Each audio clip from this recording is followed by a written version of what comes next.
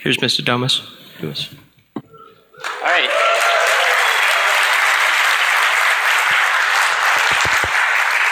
All right, thanks everyone.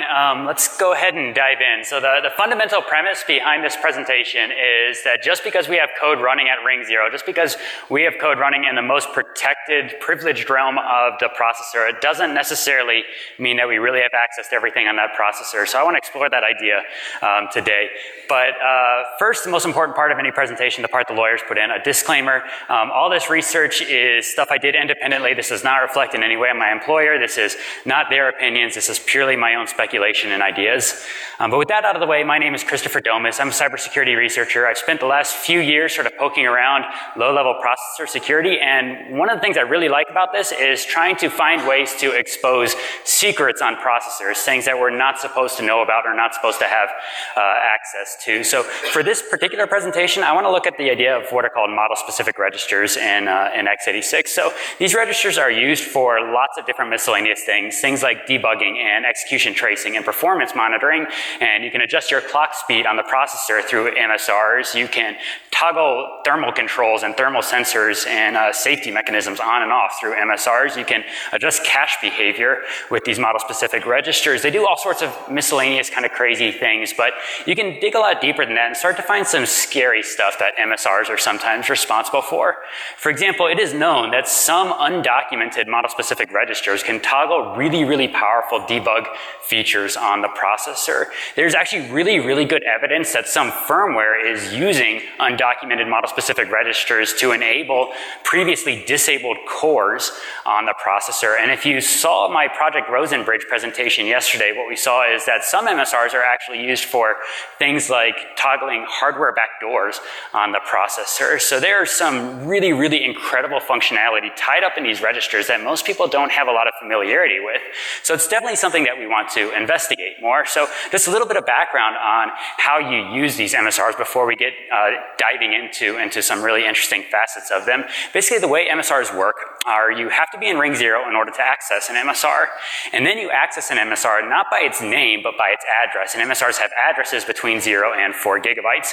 And only a very small portion of that address space is actually implemented on most processors, something like tens of MSRs on an older processor or hundreds on a modern processor, but not many in the scheme of things. MSRs are 64 bits, and you read them with a read MSR assembly instruction, and you write them with a write MSR assembly instruction. So when I started looking into this, what I wanted to figure out was sort of like, well, how deep do MSRs go? What real functionality is there that I might be able to tinker with? So I stumbled across this patent from VIA that we actually looked at yesterday if you were here. In this patent, they casually mention that accessing some of the internal control registers, they're talking about the MSRs in this situation, can enable the user to bypass security mechanisms. For example, allowing ring 0 access at ring 3. In other words, allowing you to reach into the kernel from user land, something that should never be possible. And they go on to say, for these reasons, the various x86 processor manufacturers have not publicly documented any description of the address or function of some control MSRs. So that part caught my attention. It's kind of like the Streisand effect, right? You're telling me that, hey, there are these really powerful MSRs out there, and we're not going to tell you anymore. Well, of course, that just makes me want to find out more about them. And if we keep reading through the patent, we start to learn some other interesting things. They say, nevertheless, the existence and locations of some of these undocumented control MSRs are easily found by programmers, who typically then publish their findings for all to use. Specifically, what they're concerned about here is people reverse engineering firmware, where firmware is using these undocumented MSRs. Then somebody who's reverse engineering the firmware, somebody who's looking at it, can very trivially see that these MSRs exist and figure out what they're being used for. But from a manufacturer's perspective, they've got a dilemma. They want to be able to tell their customers, their OEMs, the people using their chips and building boards from their chips, they want to be able to tell their customers about these MSRs. But disclosing this information to their customers would result in the secret of these control MSRs basically becoming widely known when somebody looks at the firmware, and thus being usable by anyone on any processor. So this patent's actually proposing a solution to this problem. They're proposing a technique where the microprocessor itself would include a secret key manufactured internally within the microprocessor microprocessor and externally invisible. And this microprocessor would have encryption configured to decrypt a user-supplied password using this secret key in order to generate a decrypted result in response to user instructions on the microprocessor to access the control register. So they're basically saying they are password protecting the read MSR and write MSR assembly instructions for very, very special, powerful, secret model-specific registers. So that's a little bit scary from a security perspective, right? Like that's not the way I think things should be working. Basically, they're saying we're going to give third parties trusted keys to secret pieces of your processor, and you, the end user, aren't going to have access to this. So that's a little bit unsettling from my perspective. Like, basically the question then is like, well, could my processor right now on this computer have these secret, undocumented, all-powerful, password-protected registers in it? And I don't even know, because these things aren't documented anywhere, because nobody knows about this. It turns out the answer to that is yes. This has been done before, and we know this has been done before. On the AMD K7 and K8 processors, they were actually using password-protected MSRs, the exact thing just described in this patent. And this was discovered exactly like the patent was worried about. This was discovered through firmware reverse engineering. People saw these MSRs being accessed, and they saw the password that firmware was using to access them.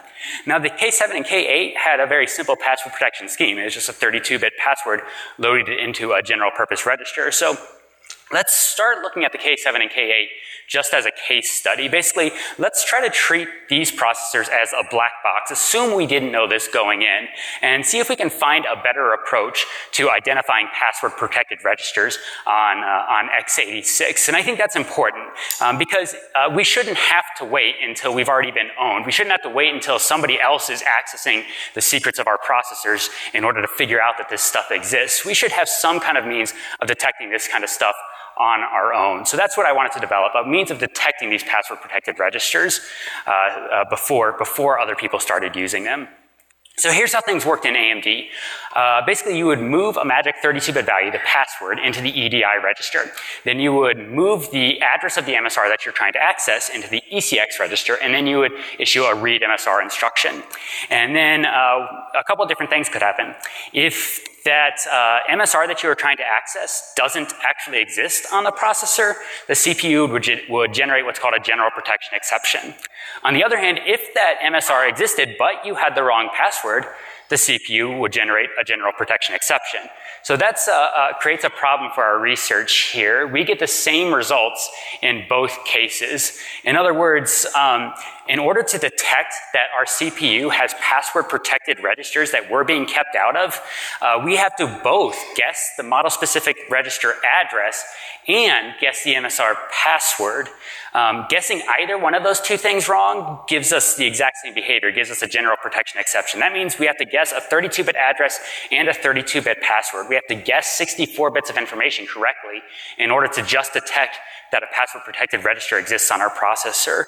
So if you look at even the simplest embodiment of password-protected registers, just 32-bit passwords like AMD was using, if you could make 1 billion such guesses per second, it would take you 600 years of processing in order to find all the password-protected registers on your processor. So we need a better way. We need to figure out, well, how could we detect that our processor has password-protected registers without actually needing to know the password first? And the secret to figuring this out is sort of realizing that assembly is actually a high-level abstraction.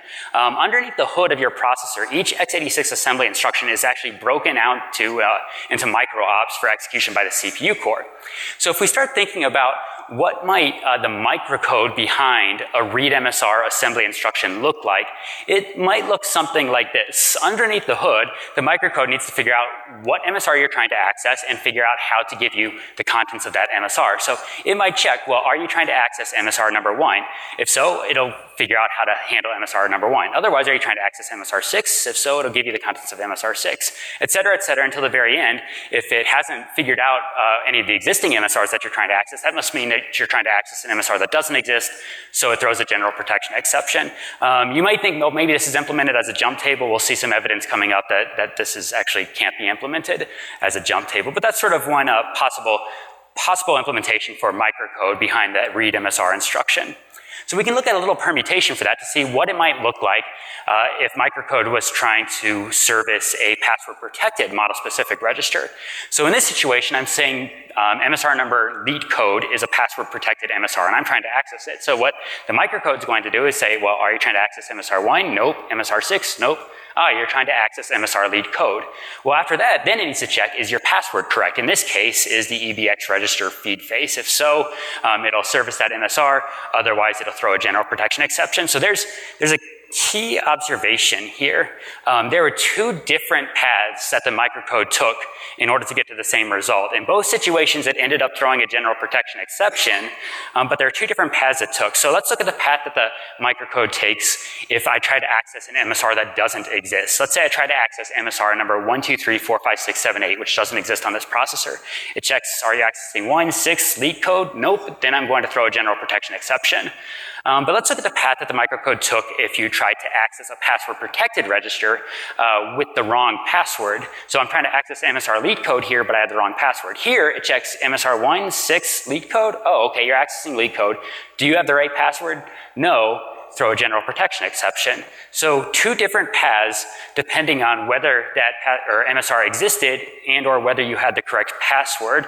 So since there are two different paths here, the timing on each path should be slightly different, and that opens this microcode up to a timing side channel attack, where what you can do is you can have a read MSR instruction in the middle, and on either side of that read MSR instruction, you have read timestamp counters in order to am I missing something? Oh, okay, thanks. You have read timestamp counter instructions in order to detect how long that read MSR instruction took to access.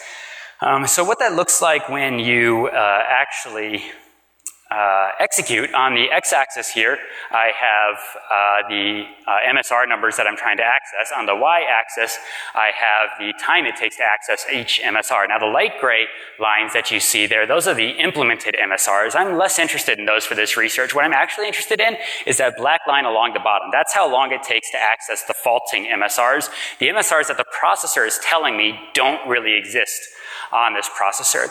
So what we can do with this timing side channel attack, basically looking at that graph that we just generated, it lets us speculate about what the underlying microcode for the read MSR instruction must look like. Specifically, I can start focusing on variations in the observed fault times for accessing the various MSRs. So if you look at this graph carefully, if you look at this black line along the bottom, what you see is that there are these discrete regions for different groups of MSRs.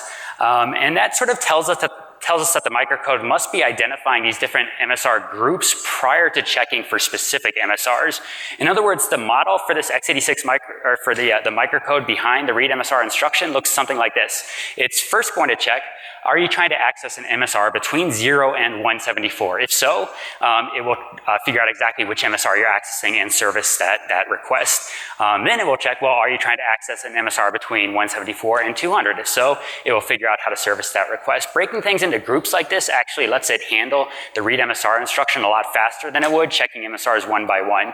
But if you look carefully at this model that we came up with based on that timing attack, there's something a little bit unusual about two of these checks highlighted in red here.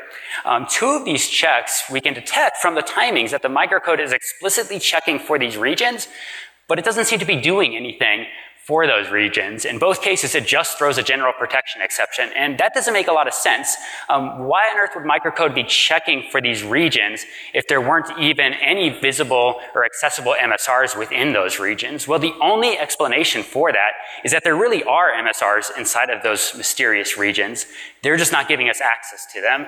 In other words, those are probably the password-protected regions on this processor.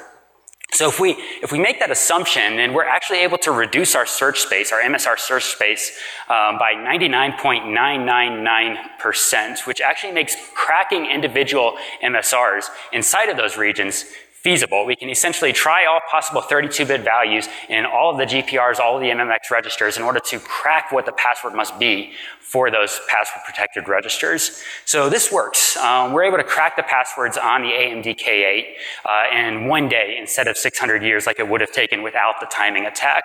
And we find that the password 9C5A203A loaded into the EDI register unlocks one of those specific ranges that we detected through our timing attack. That other range, C00, etc., that one didn't have any password-protected registers in it. The microcode is doing some check on that range, but there's no telling why. So I do want to emphasize, like, this region and this password were already known. People discovered this through firmware reverse engineering a while ago, but this is the first time we've had an approach for uncovering these password-protected MSRs without first observing them in use. And this side channel attack into microcode offers some really powerful opportunities to really figure out what's going on under the hood of our processors, things that are sort of being kept from us, like these password protected registers. So the question then is, like, what else can we find with an attack like this? So I started scanning a bunch of different processors using this MSR timing technique, and wanted to share some of those results with you quickly. So here's what we found on a newer AMD processor. It no longer has some of the timing dips that the K8 had, which kind of suggests that newer AMDs got rid of this password check. Here's a VIA C3 scan where they didn't have any unusual timings on faulting registers, but they had these two enormous spikes at 133 and 1133. Those MSRs took over 100,000 cycles to access. There is no feasible explanation for why reading an MSR should take over 100,000 cycles. That's 3 orders of magnitude longer than the next longest MSR took to access. That's ample time to be doing encryption or any other number of interesting things. So that definitely warrants some more scrutiny. The VIA Nano had this interesting spike on the left where inexplicably a small range of MSRs seem to be protected. Intel Atoms, Intel Core i5 also had some interesting timing patterns where you can see these little blips in the fault times where basically I'm asking the processor, does this MSR exist? It says no. Does this one exist? No. Does this exist? No. Does this exist? And it thinks for a little bit and says no. It's like, well, if it didn't exist, just like all the ones right around it, why did you have to think for a little bit in order to respond? So it's really interesting behavior, and it made me nervous seeing these blips. At the end of the day, I tried running my password cracking approach on this, and I failed. I tried a lot of different things to crack 64-bit passwords. I tried other types of side channel attacks in order to detect more complex password mechanisms. I wasn't able to uncover any new passwords this way. And sometimes that's just the way research turns out, but we're still left with this glaring question. Almost all of these processors had weird timing anomalies within the microcode, and we don't have any other way to see what the microcode is doing, so we're left to speculate. So what is causing these timing anomalies? Well, there's a lot of possibilities. One could be more advanced password checks. That's exactly what that VIA patent that we looked at the beginning of the presentation was describing. It could be something like that. It could be that some of these MSRs are only accessible in ultra-privileged modes, like some MSRs are only accessible in system management mode. Intel has patents on MSRs that are only accessible to authenticated code modules, or it could be something benign. For example, it could be that the microcode is checking the processor family, the model, the stepping. Basically what that would do, it would allow you to use one microcode update on a variety of different processor families. So that's possible too. And in fact, it kind of looked like that was probably what was happening on the Intel processors. Those little blips actually seem to align with documented MSRs on other processor families. So it's kind of nice to think, well, maybe we're in the clear.